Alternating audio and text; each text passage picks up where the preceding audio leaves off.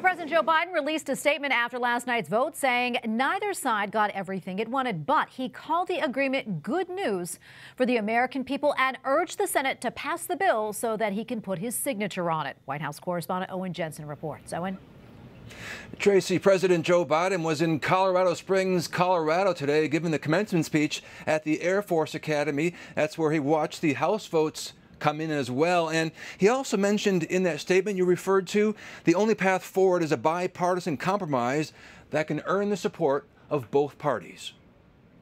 Graduates, you've made a noble choice to lead a life of service. At the U.S. Air Force Academy, President Joe Biden also tells cadets in the graduating class of 2023, this day is the day to celebrate. And as your Commander-in-Chief, I'm honored to be here as you take on the duties of serving and defending our nation.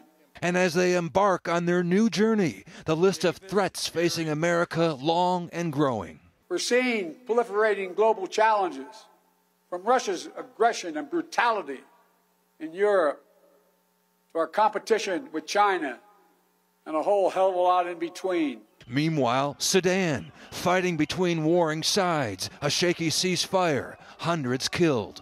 At least 60 children perished over the past 6 weeks while trapped in harrowing conditions in an orphanage in Sudan's capital as fighting raged outside. The White House announces sanctions targeting those who are perpetuating the violence.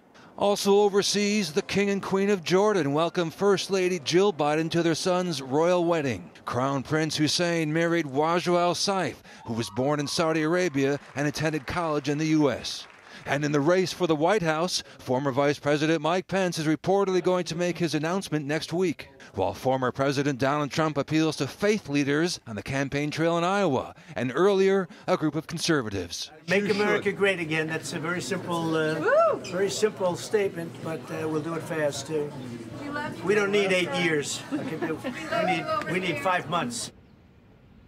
Now, back to the president's speech in Colorado today. After he handed out diplomas to graduates, he tripped and fell on stage. An Air Force officer as well as 2 Secret Service members helped the president to his feet.